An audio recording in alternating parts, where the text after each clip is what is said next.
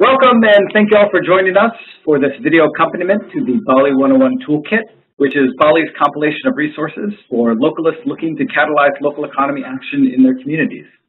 The full toolkit is located at the BALLE website, www.bealocalist.org, and has a comprehensive collection of materials and resources to help you start and advance your work. Business incubators, business accelerators, and co-working spaces are the local economy ecosystem model that this video will be exploring. And we are fortunate to have Devita Davison, co-director of FoodLab Detroit, as our moderator for this conversation. Devita, take it away. Yeah, so thank you guys so much for joining me. I'm really happy to be here. And what I want to do is I want to introduce FoodLab Detroit, where I serve as co-director. So Andrew, if you would not mind, if you could bring up the FoodLab slide, that would be great. And after I introduce FoodLab, we're going to have also joining me are my esteemed colleagues, Donovan. And Donovan is the director of Radius Ventures. And we have Kelly, who's the CEO of SE Greenhouse, Social Enterprise Greenhouse. But a little bit about FoodLab Detroit. We are a nonprofit organization located in the city of Detroit, and we are a community of over 150 locally owned good food businesses who are committed to transforming Detroit's local food economy. And the great thing about our organization is that we design the systems that our entrepreneurs need. We create the networks that our entrepreneurs so desire, and we create the systems so that we can grow a diverse ecosystem of triple bottom line businesses. And when I say diverse, one of the things that I'm super proud about is FoodLab is an organization that has 150 locally owned good food businesses. And those good food businesses range from restaurateurs to food businesses that create an added value product that you'll find on your local grocery store shelves. We have food trucks. We also have caterers and distributors. But the really neat thing about being in the city of Detroit and our diverse ecosystem is that 74% of our businesses are owned by women. And out of that 74%, 62% are women of color. And we are super really proud of that. And we all come together because our mission is to really help to create this new economy that's equitable, sustainable, and prosperous for all. And how do we do that? What does our ecosystem of support look like? So these are some of the services that we provide at FoodLab Detroit. Andrew, the next slide, please. And so we really wrap around our ecosystem of support. Go back one more, Andrew. We really wrap around our ecosystem of support, which is based upon our theory of change. And that theory of change model is what we call the 3 C's. It's called cultivate, connect, and catalyze. Because we believe that we need to cultivate our members, and that's providing our individual entrepreneurs technical assistance, workshops, and we do collaborative learning. So we do a 12-week base boot camp on how to build a good food business, along with add-on advanced level workshops. We do 8 of those a year. We have office hours that we provide for our members as well. And after we cultivate those members and we give them all of the opportunities to learn from experts in the field and also each other, we believe in the power of connection. And we connect our entrepreneurs to each other, to resources, key individuals across sectors. We work with over 25 partners because we believe the power of peer-to-peer networking and connecting members to each other. We use a very robust listserv to connect our members, and we have all kinds of fun kind of member-only events. And then after we cultivate our members and provide them the learning opportunities, connect them to each other and the resources, one of the things that we do is we catalyze. And that is what we believe at FoodLab is that in order to make changes in the local food economy, no one individual business can make those changes alone. So it's really important that we work together as a network to make a change in the local food economy. So we catalyze change, and that means that we work on big picture projects once a year to drive a more resilient local food economy. So we do the business boot camp. We provide technical workshops, as I indicated. We also provide catering referrals for our members. We connect them to capital, and we also tell their story through our website and also through our newsletters. And we do this in the last slide, Andrew, please. And we do this in service of creating an ecosystem in Detroit, because we know that you can create a business. That business can be part of a larger economy where you can create a business that's based on collaboration, human well-being, respect for the planet. And we know that our members are a part of our organization, and they come together around a solid goal. And that is, it does not matter where you are in the city of Detroit. One's ethnicity, one's zip code should not determine one's ability to have access to fresh, healthy food, safe streets in their community, and then the ability to find quality jobs. So that's who we are, FoodLab Detroit. Donovan, take it away.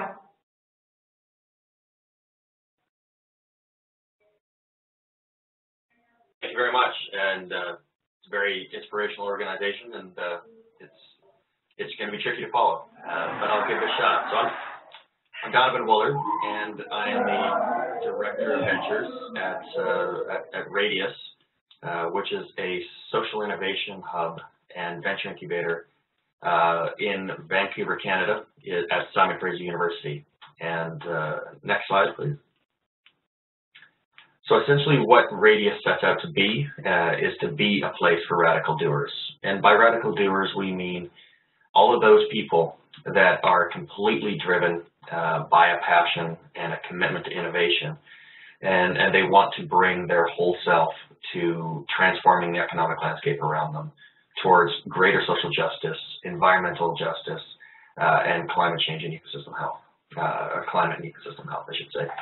And so the way that we approach this is by bringing together communities of practice. Next slide, please. And these communities of practice are peer-based environments that pick up in an undergrad classroom at SFU and go right through to entrepreneurs that are getting ready for their first rounds of outside capital or venture capital. And so in every case, we work from a basic assumption that by bringing people together, they're initially individuals, and working on them as people to help them understand the role that they will play in a leadership environment, really understand their true passions, really understand their true skills and inclinations, and by nesting them with a bunch of like-minded people that are driven by the same things, are struggling with the same things, and are also focused on similar outcomes, that's where we get the transformative change that we like to see. So if we could go to the next slide, maybe in just kind of quick succession. Yeah, I mean, ultimately, the goal of our work, so we recognize that we are a place for doers, but most of our doing is through cultivating and helping the people that we work with get on their path. And so for us, it's all about the delta R, the change in trajectory from the time that they start with Radius to the place that they get to coming out. And we have, we measure this in terms of their level of connectivity and integration into, the Vancouver impact scene and beyond. We do this in terms of, tracking their revenue in the case of entrepreneurs. Or we track this in the form of, funds raised and the amount of impact that their products and services have as they're getting them out into the world and shaping it in a positive direction. So next slide. So here again, and we could probably actually go like 1, 2, 3 on these slides here, but essentially our approach is to take, start with a person, personal transformation and passion identification, skills development, to really, shape these people as leaders as they go out into their journey ahead, and then nest them in a peer community. And here again is the community of practice that we work with. And these are the folks that are going to be there to, again, celebrate the wins and, agonize over the, God, I don't know what accounting is kind of questions. And then nest that peer community into the broader ecosystem of existing entrepreneurs, support organizations, investors, what have you. And from all of these 3 levels of engagement, we ultimately get, on the next slide, please, the broader transformation that we're hoping to achieve. And so that transformation is, again, the higher social justice, higher environmental justice, and climate change avoidance and ecosystem well-being. Next slide. So in addition to our cohort-based programs, we do a number of events in the community. One of our signature events, which is really key, is essentially destigmatizing the effort of taking a risk and putting yourself out there to be a force of positive change, and that's our Social Venture Failure Wake, which is an annual event, and it's modeled on an Irish wake. So it's in a bar, and it's a bunch of people that are getting together. We hear from 4 or 5 different entrepreneurs that have put their heart and soul into something and ultimately had it run out of the rocks. And it's a safe environment. It's a fun environment. We give a toast at the end. And really the spirit of it is, that the failure of a particular venture is not the failure of an entrepreneur. The failure of an entrepreneur is not getting in there trying to do it in the first place, or to muddle along in a zombie company that's not going to be, living up to the potential that it was hoped to have in the first place. So it's really about releasing that entrepreneurial energy back into the community, and hopefully, getting a lot more ventures created at the outset. I do have a few other example slides, but I think in the interest of time, we can draw on those as we get into the conversation. So why don't I end it there, and then we can head it back to Devita to introduce Kelly.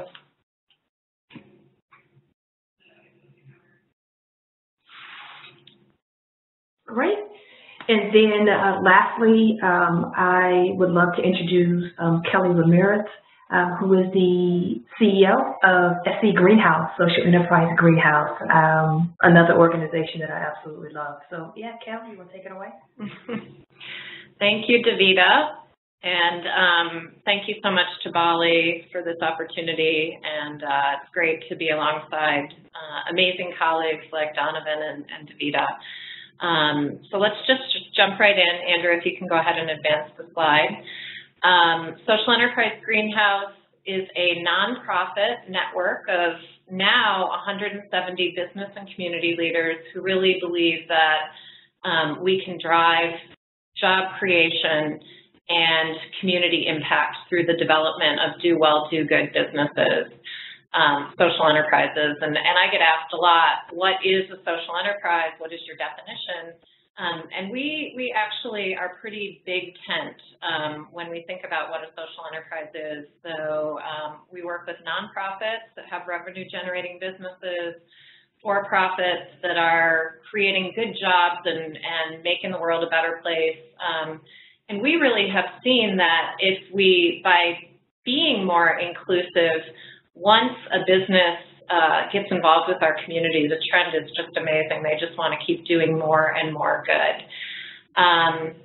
We are a ecosystem builder, so we really believe that it takes an ecosystem to help develop these types of businesses. And we now have 250 do well, do good businesses in our portfolio. I should say we are based in Providence, Rhode Island. We work statewide. We're dabbling regionally, and we're partnering with some other amazing impact accelerators across North America. We can go ahead and advance the slide, Andrew, and it's actually going to take a couple advancements because, yeah, we've got that do well, do good graphic. So this is our theory of action. Sorry about all those little dots, but basically we are trying to build the pipeline of social entrepreneurs and give them what they need to succeed. So we think that's business acumen, helping them attract new markets, helping them tap into the right networks that they need, working with policymakers to ensure that we have a supportive, enabling environment, and making sure that they get, of course, the capital that they need. And we think if we do those things, we'll end up with more successful, sustainable social enterprises and ultimately job creation and, a better world. Let's go ahead and advance the slide. So again, ecosystem versus accelerator. So we have been working for almost 7 years now to develop a menu of services that we think are the tools and resources that an entrepreneur needs from very early stage, like, hey, I've got this idea, all the way to funding.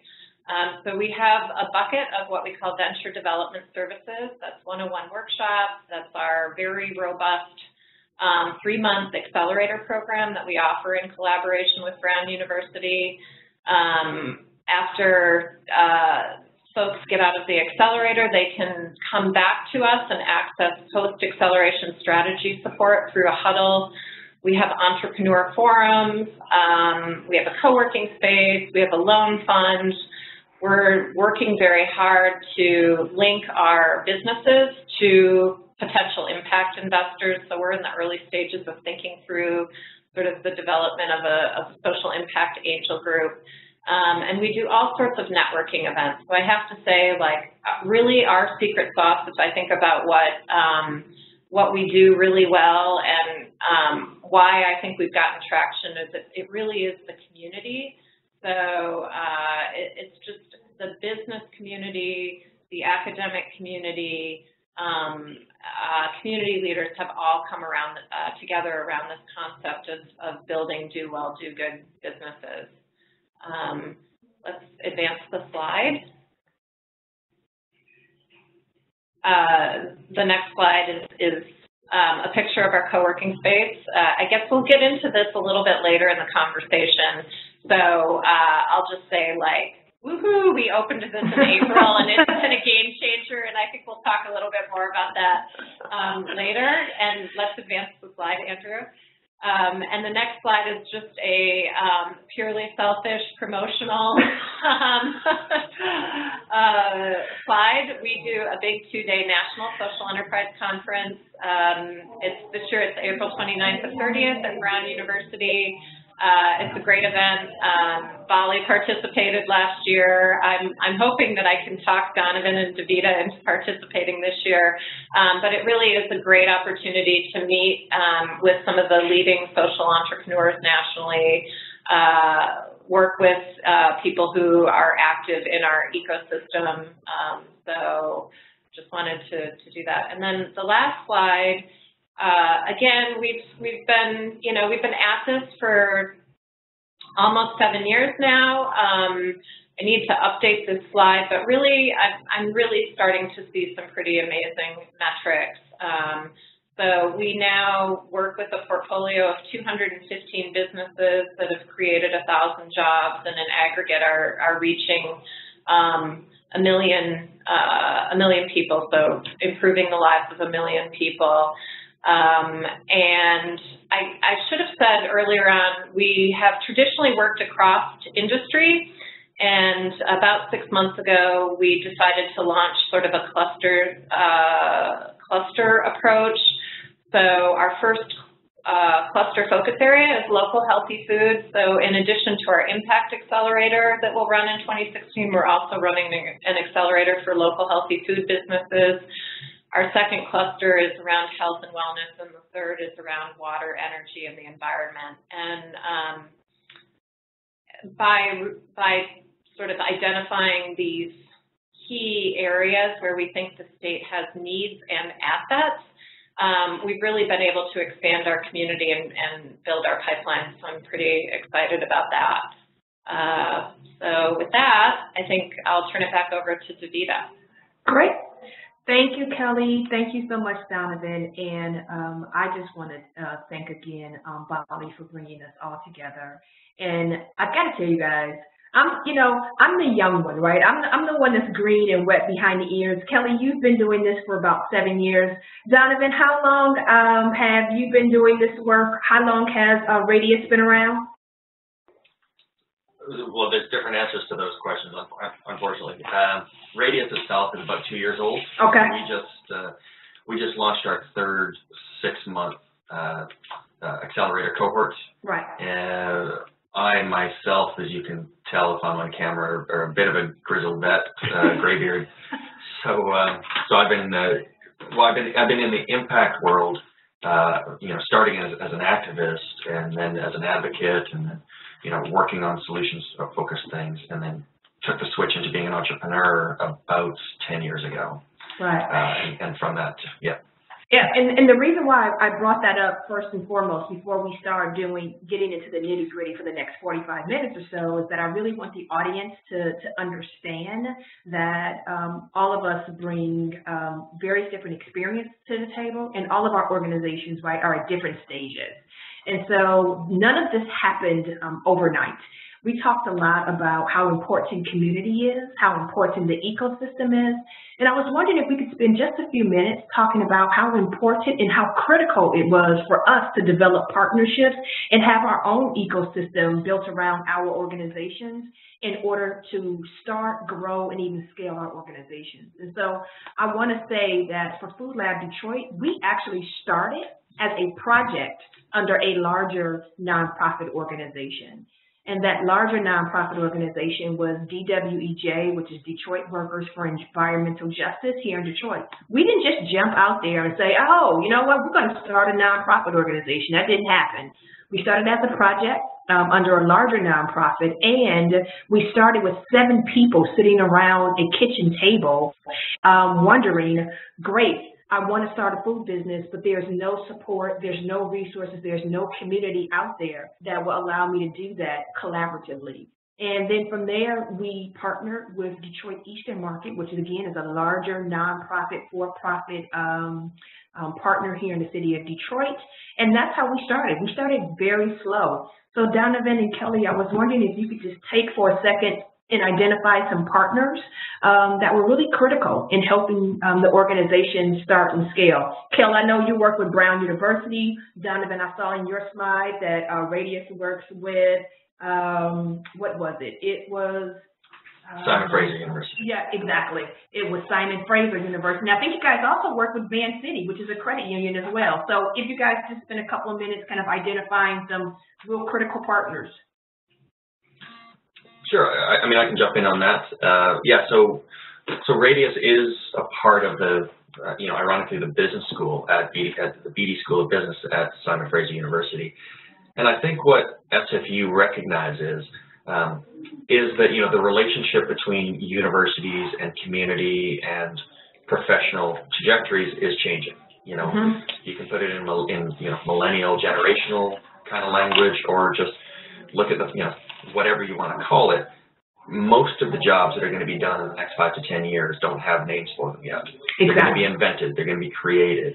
And so it takes a different approach to engaging and training people up. In many cases, that means a much looser and deeper connection between the university and the community that it's looking to serve, and recognizing that in entrepreneurship, there's all these people that have stars in their eyes that are, just like, I created a school project, and this is now going to be the venture that I create. And in many cases, they're actually right. There's some amazing ideas that come out.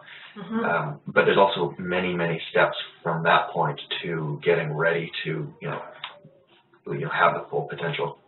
So that's where we work. And then Van City Credit Union is Canada's largest credit union. It's got $20 billion in assets, and it's deeply, deeply committed to a positive social environmental outcome.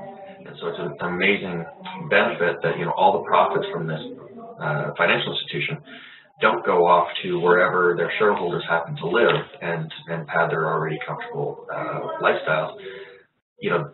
Over a third of that comes straight back into supporting the ecosystem that we're a part of. Another third goes into the foundation, and then the other third goes to the members, which are all. Wow. Right. So it's a tremendous partner. Exactly. Kel? Yeah, sure. So our model is all about partnerships. I should say we started out as a chapter of Social Venture Partners, and about 7 years ago, I got involved and sort of was trying to help the group figure out how to pivot and be more sustainable and be more relevant, quite honestly, in the community. And I was new to Rhode Island at the time, and Rhode Island is the smallest state in the nation, and I saw it as just this amazing opportunity to work with a number of the academic institutions who, similar to what Donovan was saying, were really realizing that there was all of this momentum in the impact space, and they needed to provide opportunities to their students. So we now partner with all 12 colleges and universities in our state. We have an ambassador that's an intern with us that is placed on the university campus with the goal of really getting the word out to the student population about the opportunities that they can tap into at Social Enterprise Greenhouse, which really, if they're an entrepreneur, they can access our services. And if they want to get involved in the impact space, we link them to our portfolio ventures through a talent concierge service that we have that we launched about, I don't know, 4 or 5 months ago, and we've already made 45, I think, internship/job placements. So there's so much interest in this, and Brown is really one of our most robust partners, so we do a lot of programming with them. Equally important has been partnerships with policymakers. So we partner with the city and state. They are sort of co-hosting this year our SEED conference. We're talking to both of them about investing in our loan fund. So we'll be doing hopefully some co-investing. Our Secretary of State and Treasurer are both very interested in creating legislation to make benefit corporation incorporation more, I guess, a more mainstream strategy, but also ensure that there are some practical incentives for entrepreneurs that decide to incorporate as such. And then partnering with the business community has been amazing. So we look at corporations, you know, not only as sort of potential funding partners, which they are, and we need them to be such, but we also need their talent. So we work very closely with businesses to try to get their employees engaged with our community, and of course, you know, that's certainly a CSR trend that we're seeing. So I would just say, like, anyone who wants to get into this work or continue to, you know, sort of grow in this area, I mean, partnerships are everything. And I should also say, like, we don't operate alone in this sort of capacity as an incubator accelerator. There are a lot of other business services providers in the state, and we try to make sure that we know them well, we add value, we don't, you know, there's so much need, so we don't want to duplicate what other groups are doing, but really think of it as a continuum and a spectrum, and try to be each other's, you know, biggest sort of advocates, and send clients to each other, et cetera, when it's relevant. Yeah, I mean, Kelly, one of the things that you said, which I see the trend as well, and Donovan, I'm wondering if you see it, and I'm sure you do, even in Canada, is that we all are conveners. We all create this participatory platform, this space, so that these entrepreneurs, whether they are at the ideation stage or they're undergraduates, or they are what Kelly had identified to me when we talked earlier, like existing businesses who want to transform their business into what we call a more triple bottom line or value-based enterprise. And so we create the space so that the people who we work with can use the power of their business for some type of social or environmental good. And so I love that is attracting mainstream, because we aren't just some crazy people who think that is more than just profit. We can also think about people on the planet as well. But let me ask you guys this question. As I indicated before, the model that FoodLab uses as an organizational structure is that we're a 501c3 nonprofit organization. And so I'm wondering if we can get into the nitty-gritties of how our organizations are structured. Our legal entity, again, is a 501c3, and our revenue model is of such. You know, a large portion of our grants comes from our foundation partners. You indicated, Kelly, how important it is for us to reach out to the business community, and we do. We use them in a couple different ways, in fundraising capacities and also as mentors. A large portion, we're a young organization, we're about a year and a half old, and a large portion of our budget comes from the grants that we receive from our tremendous foundation partners. Because we are a membership-based organization, we do also have a revenue model where our membership pays membership fees. Because we offer a suite of services, our workshops, we charge for those. Our How to Build a Better Good Food Business, our workshop series, we charge for that as well. So we are slowly but surely trying to build out a revenue model that is very diverse, because a large portion of our budget comes from our foundation friends. And I guess the challenge around that is that I spend a lot of time grant writing and fundraising as a result of it. So I'm just wondering if Kelly and Donovan, you can speak about the organizational structure of your organization. Well, I'm happy to go first on this one. So we're a nonprofit also.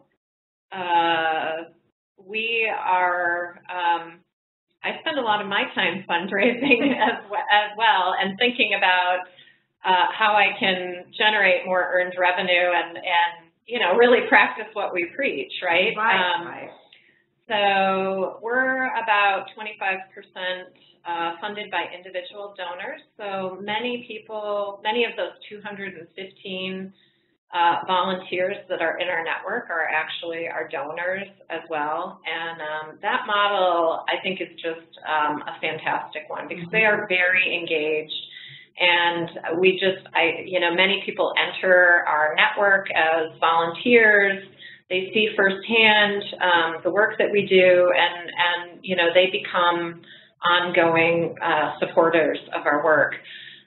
We're about, then I'd say 55% donations and corporate philanthropy, and then about 20% earned revenue. And again, we do charge for our services as well, pretty minimal fees, but I'm constantly thinking about, you know, how we can generate more revenues. I mean, I'm certainly thinking about, we have some for-profit social enterprises that have gone through our programs that are doing very well. Like, should we be making equity investments in some of those? That's a big question.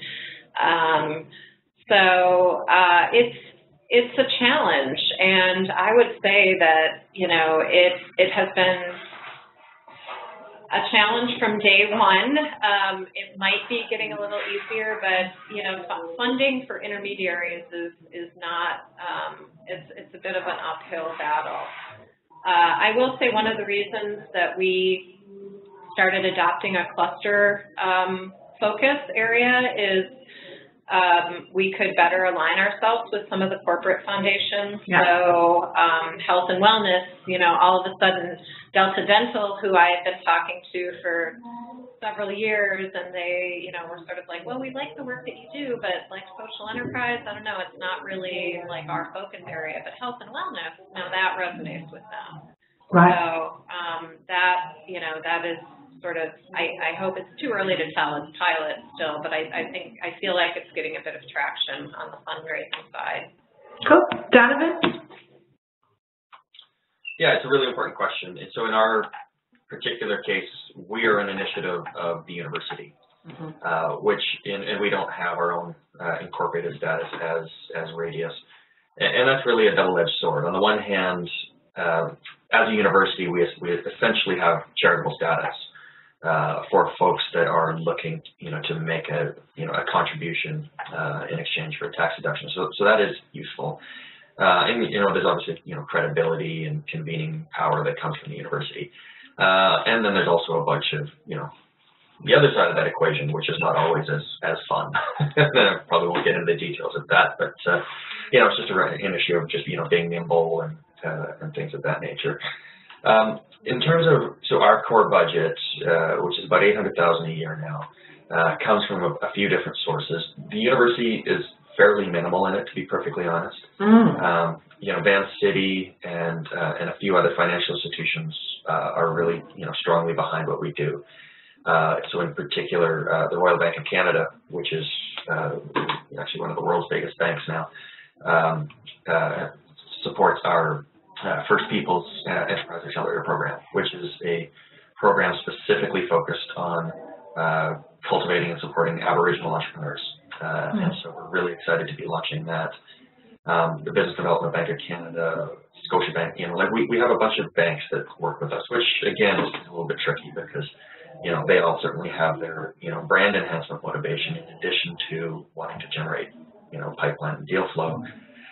So we manage that carefully. And so the other piece of our core income revenue stream is to a certain extent from the ventures themselves. So our accelerator program, we don't charge a fee. Our costs are underwritten by our financial partners, but we do take a performance fee as they grow. So essentially we invest time and energy and talent and space and all that sort of stuff in each of these ventures. And as they grow, then we take a percentage of their revenue. And that's up to essentially 2 times our program delivery cost. And that could be in the form of cash, or if they're not in a position to cash out, then we will take that in the form of convertible note or equity. And so we have done all of those so far, and it's working. I mean, and it allows us to make sure that we've got some skin in the game. And the fact that our second cohort, within 4 months of finishing our program, had as a whole increased their revenue by 50% already, is just a great indicator of impact and financial success. B, each of them is delivering a very, very strong high impact product or service out into the world. And 3, it allows us to participate in that to a certain degree. So that really aligns. And so as we're successful, the percentage of our budget that we'll get recouped from the success of our ventures will hopefully increase. Let me expand on what you just said, and one of the things that Radius Ventures says quite often, and that is we create, or the folks that are part of Radius, create radical ideas that are useful to society, right? They're making an impact in the world. So I think that myself, you, Kelly, we would all agree that our work and the work that our entrepreneurs are doing, that our businesses are doing, that are part of our organization, that we realize that we are doing movement building work that is changing the landscape of business simply by defining that we are purposeful, that we want to create impact rather than only just looking at profit. And I was wondering, Donovan, if you could talk a little bit about what are the key objectives that Radius is aiming for? What are some of the key problems that you all are trying to solve? And what programs do you offer to solve those problems? I guess that for our listening audience and people who will be looking at this webinar, it's about starting with the why. Why are you doing this work?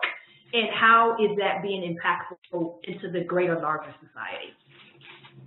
Yeah, that is really the fundamental issue. And so when it comes to, the why, and we're not terribly prescriptive in terms of, we will only work with, circular economy focused companies as Radius, end of story. Our current cohort is focused on local food companies. And so that, that's our first time taking a sectoral approach to our,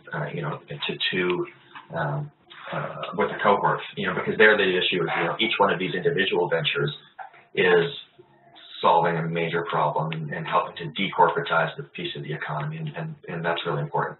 But the cumulative impact of us working, as a cohort of 7 ventures allows us to have a bit more of a systemic change and to start to look at, access to commercial kitchens and co-packing, some of the abstract business model conversations. You can really get down into the nuts and bolts when they're all food companies. Yeah, go ahead. And I was just going to say, but in terms of, so most of what we do at Radius is aligning, when people come and they make their applications, here is a meaningful and important problem.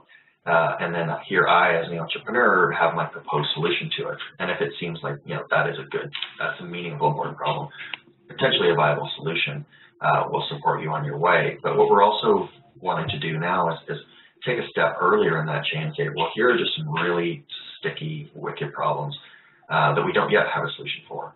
And so in that context, we're actually launching, in partnership with the X Prize Foundation, an incentive challenge to solve, in this case, we're focusing on food waste coming out of grocery stores. Okay.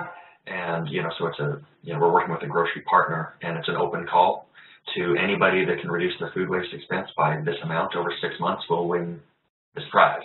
Wow. And so we don't know what the solution is. Is it marketing? Is it, logistics and supply chain? Is it new product development? Is it all of the above?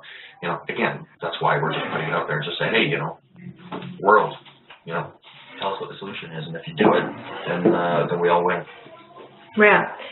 Kelly, I know you had dropped off for a second. The question that Donovan and I were tackling was the why, because we understand that we are a part of a larger movement. And I guess here in Detroit, our perils, our challenges have been duly noted to the world. We were the largest city to file for bankruptcy, and there are a lot of challenges in the city of Detroit that FoodLab Detroit looks at. But more importantly, Kelly, you mentioned that how important it is to be aligned, and that's how we attract funders, because there are a couple of things that we recognize that are challenges in Detroit that we look at. Number one is this access to healthy food in traditionally underserved and marginalized communities. Now, I think a lot of folks know that by the terminology of food deserts that are located in some of our urban cities. And so we work with entrepreneurs to address that challenge. One is also the availability of quality jobs or jobs, period, in the city of Detroit. And then this whole notion of economic development done in a way that is equitable and also fair. So all of our programming, we try to address, like, how can we create strong, sustainable food businesses? And we're really focused because we're industry specific in neighborhoods. And so we work with the city. Right now, the city of Detroit has a program that is called Motor City Match, where they are trying to pair entrepreneurs with landlords who actually own business. How can we pair the businesses with the landlords to rehab the building so we can create a great restaurant or a healthy food bodega or some type of activity along some of these neighborhoods to create what I would say the conditions and set the stage to attract additional investment in those communities. We also are helping our entrepreneurs. We partner with another organization that is called the Detroit Food Academy, which is a nonprofit organization that works with our youth. How are we partnering with them to get our youth excited about working in the local food economy and pairing them up with a FoodLab member to serve as mentors so that when our youth are ready to look for a job, they have already established some type of working relationship with the business owner, and then they're hiring them.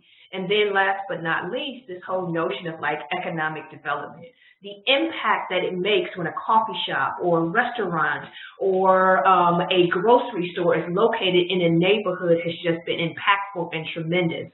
So all of those kind of issues, we're trying to tackle here in Detroit. So Kelly, I was just wondering, like, what is your why? What is the why behind SE Greenhouse and some issues that you all are tackling up there in Rhode Island? Right. Well, I actually moved from Michigan to Rhode Island 7 years ago from the state with the highest unemployment or the second highest to the state with the highest or the second highest. They were direct competitors in that area for a while. So for us, it's job creation, and it's good job creation, and it's job creation for all. So I would say definitely more than a quarter of our businesses are workforce development models where their focus is to create training and job opportunities for marginalized populations. The other thing about Rhode Island is it's a majority-minority place, and it's just, it's like this amazing snapshot of income inequality, the haves and the have-nots, and we're really, our businesses are solving the challenges or trying to solve the challenges that the have-nots face every day. So I really think of us as, you know, an economic development organization, but an equitable economic development organization. I've struggled over the past 7 years to be taken seriously. You know, we were sort of always like the little do-gooder cousin of the high-tech incubator, et cetera. And it was a huge win when a month or two ago the economic development report for the city of Providence came out, and it said that social enterprise was a high-impact growth sector. So it is being seen now as an economic development driver and viewed as, you know, as a way to solve some of the state's most pressing problems. So that's what we do and why why we all come to work and love it every day. Exactly, and you know, Kelly, I think that a lot of the things that, you know, FoodLab is working on along with SE Greenhouse is very symbiotic. And even though you're in Rhode Island, I know you're a Michigan girl and Michigan is home, there's so many similarities. Not only is there the similarities with the income equality, particularly here in the city of Detroit, but this whole reality of the segregation that happens between Detroit and the Detroit metropolitan area. And what that looks like when it breaks out amongst race, and also the extraction of resources that leave the city of Detroit and are then deployed out into the suburban communities. And so tackling that is all about FoodLab building community. I mean, we have members that are part of the FoodLab community that would have, quite honestly, never would have met. They don't live next to each other. Their kids don't go to the same school. They don't have any interaction. A lot of that is due to the fact that Detroit has a very poor public transportation system. So they wouldn't even interact on the subway or a train or a bus. They would have never met and have interacted if it were not for FoodLab Detroit. So we try very, very hard to build community amongst what we call unlikely bedfellows. And that crosses all kinds of lines: black, white, rich, poor, generational Detroiters, newcomers into the area, because building community is so very, very important to the work that I think we all are doing. So when we talk about this, creating community, can you guys talk a little bit about how the services that you are providing to your community, how you are creating that in a way that, I know, Kelly, for you, that is very blended. Some of the services that we provide are primarily like one-to-one. FoodLab is very high touch. All of the services that we provide are kind of like face-to-face. And so, Donovan, I know you were talking about some of the great events that you do. Kelly, I know you have online learning, a very robust curriculum. So talk about how to build community through the programming that you do, either online or face-to-face. Donovan? Yeah, I mean, that is really an essential question, you know, because it's, in many respects, you know, we are doing our best to pull new people into the thriving social impact, social venture community in Vancouver and this part of the world. And so that puts us in a very, you know, in a position of having, really wanting to be very conscious about who we're making sure, you know, feels welcome and feel like, you know, sees the hand and feels the pull in a positive way.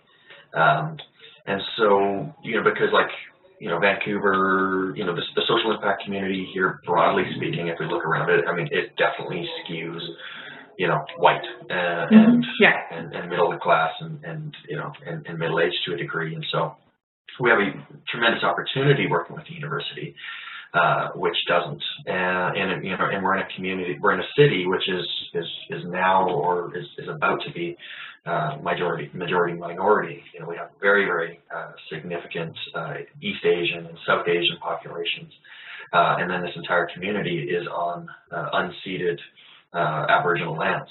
You know, we're the only part of the country that has never had, through process of treaty or war, had, you know, the legal right of First Nations people been extinguished. You know, and so that creates all sorts of legal, but more importantly, moral and cultural questions around how we're going to create that space and make sure that you know, everybody sees that, you know, Radius as a conduit into the social venture community is available to everybody. And, we'll continue to make mistakes, and we'll continue to, to have some minor successes, but, it's always top of mind. Mm-hmm. Kelly, creating community. Well, yes, community is at the center of it all. So I agree with what you said earlier, Devita, about really what we're doing in a lot of ways is movement building. And I think that I'm feeling that more and more.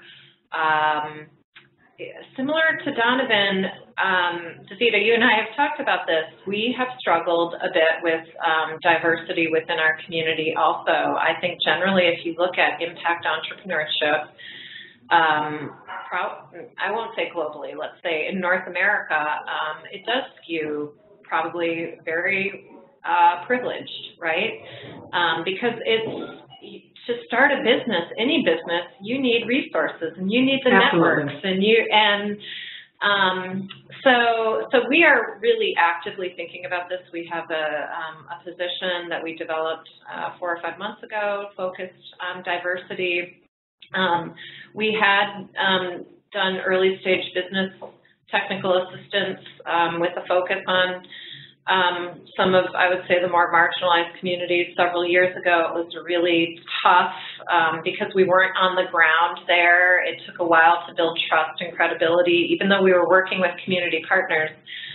So one of our strategies now that we're dabbling with, which I'm really excited about, is we are working much more closely with agencies that are serving some communities that we're less tapped into, and we're trying to support those organizations to develop entrepreneurship programs of their own so that they can work with their communities early stage, and then hopefully, really that can become a pipeline development for some of our programs.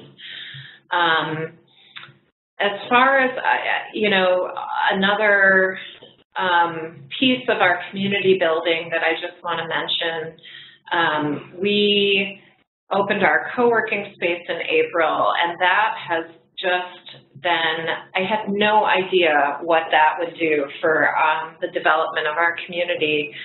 We were working out of a pretty small office and begging, borrowing, stealing space to hold our public events up until then. And this space has just resulted in so many amazing collisions. We have, sort of added 79 new ventures / entrepreneurs to our community since we've opened the space. We have, 60 businesses that are actually physically working out of the space now. We are, we're ready to expand. We're in a building that Brown University owns, and we're trying to talk them into giving us the space next door to us so we can double our capacity. But that, wow. Affinity groups have developed. Like one of our entrepreneurs uses wrestling as a method for youth empowerment. He's amazing, and he was like, I think there are a lot of organizations that are using sports as an empowerment tool, and he's like, I'm just going to have like a little networking event. 15 new organizations showed up, and now he does those events monthly. So in a way, even though we sort of are the anchor tenant, I would say, of the co-working space, it really is like for the community, by the community. All of our ventures now have a place where they can have big public events. So there's just like something going on all the time in this space. So it has been a game changer.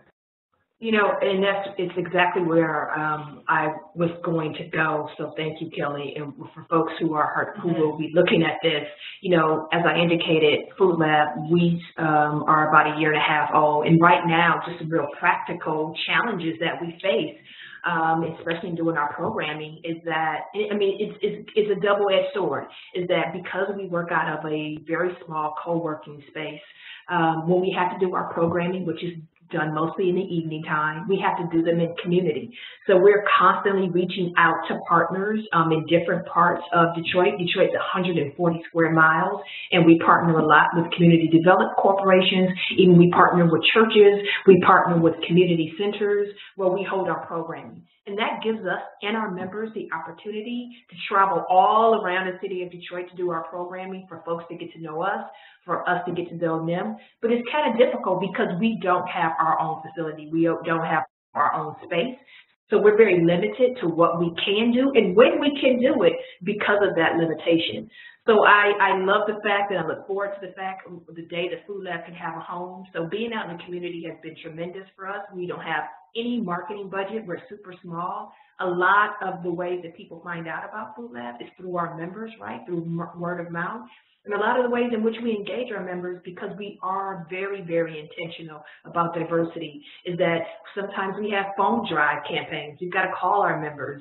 We send text messages. We even have flyers. So, you know, we have to meet people where they are, and we want to be welcoming to all folks. So, yeah, I look forward to the day in which we have our own kind of facility. I think that's definitely going to be a game changer. Donovan, are there any logistics things that have been challenging or rewarding for Radius? You guys have your own space, don't you? We do, yeah. We're part of a co-location space for impact organizations now, and we'll be moving into our own building a couple blocks away in September of next year, which we're excited about. I mean, it's an interesting challenge of providing the right space, and there's a huge need for space, but it also has to be the right type of space. So, you know, Vancouver was recently rated the world's second most unaffordable city, like the world's, not Canada's, and you know, and so there's absolutely that's affordability relative to the incomes of the people that live here, because there's a lot of global forces that are affecting our real estate markets, parking money rather than not just people that are looking for a place to sleep that are buying houses here and holding on to them. And so that makes it really difficult for entrepreneurs and, young folks that, as Kelly said, don't have, that monthly income because they're taking a chance to try and do something cool. It's a really difficult space to do that. And so providing some space is really key. But in terms of if we look at the ventures that we work with, many of which are food ventures, or many of which are makers, or many of which are, things of this nature, the space they need is co-packing facilities or commercial kitchens or cold storage or maker space. And so getting all of that under one roof is difficult for us. So we've actually, we do have a co-working space that we're a part of, and we've got a bunch of desks that we provide to entrepreneurs. But as of this last cohort, we've actually decoupled it from our cohorts, because there are those that are looking for desk space, and there are those that are looking to be in our cohorts. And in some cases, those are the same people, and in many cases, they're not. And so we actually, we have a broader community when it comes to who uses our space. And so we have about 5 minutes, and then I'm going to turn it over to Andrew from BALLE for closing. But in the last just 5 minutes we have together, and the conversation has really been phenomenal. Thank you so much, Donovan and Kelly. And in my last question is, we've been at this for a while. Kelly, you being the longest, 7 years. And so I'm going to let you tackle this, and Donovan and I are going to jump in. But what do you wish you knew, Kelly, at the very beginning of your journey? What do I wish I knew? Yes. Oh my gosh, so many things. Well, I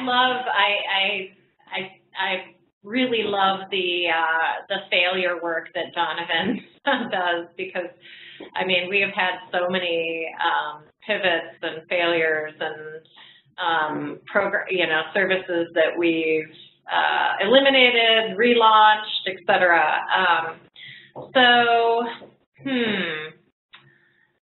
I think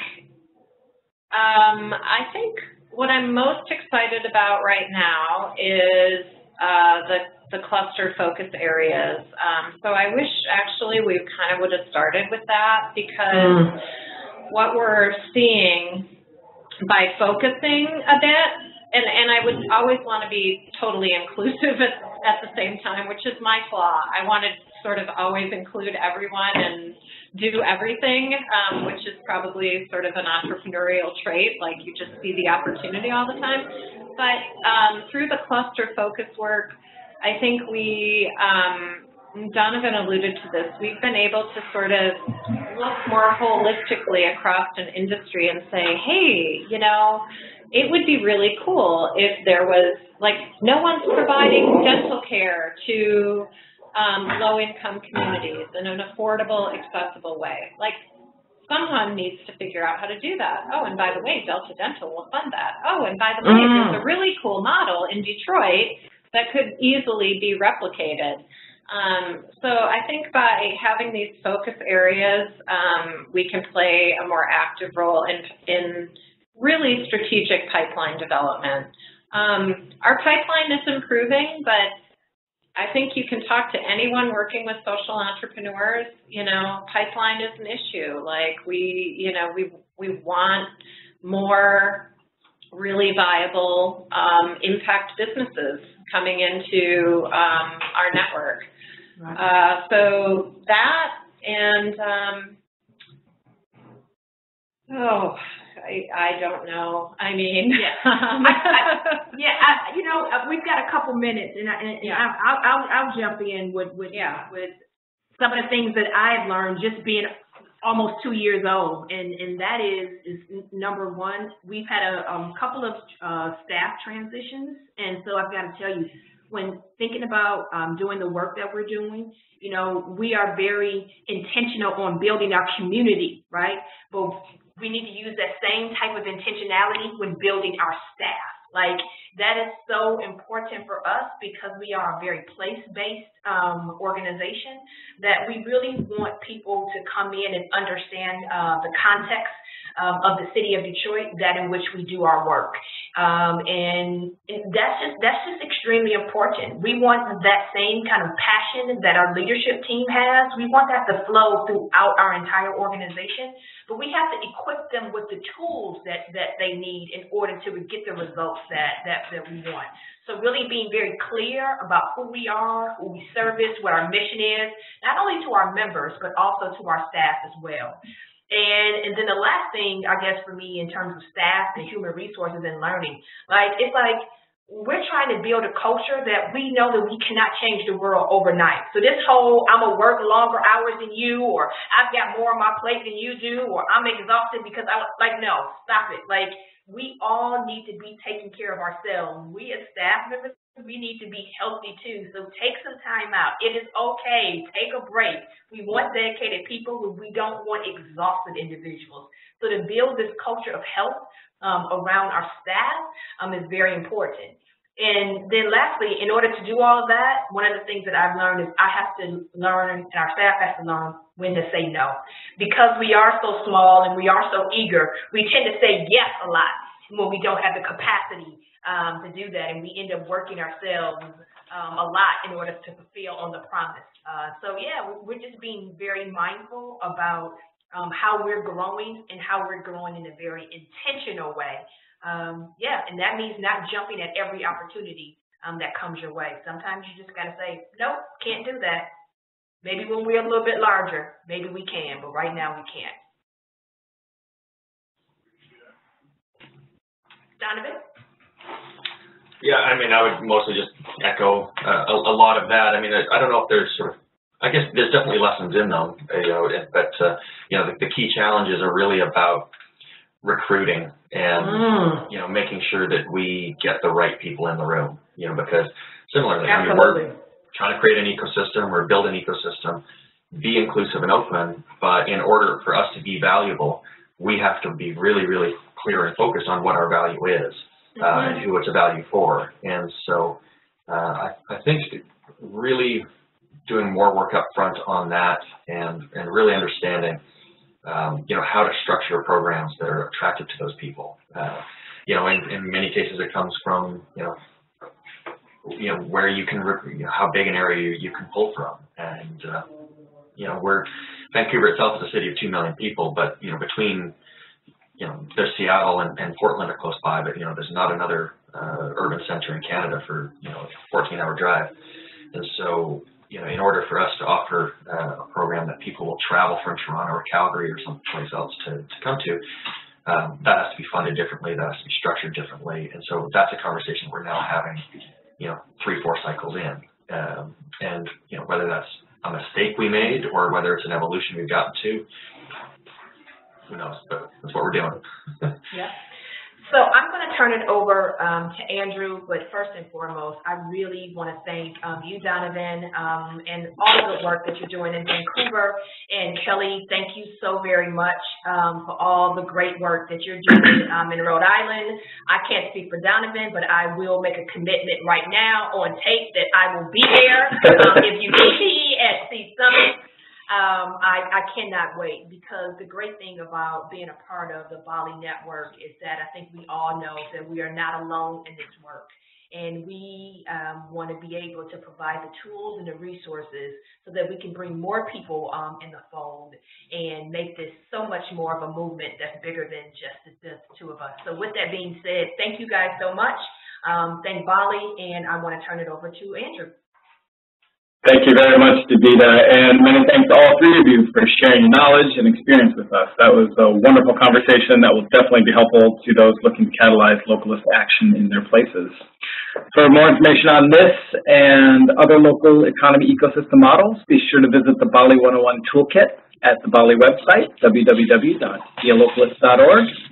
And have a great day, and we'll see you all soon. Thanks so much.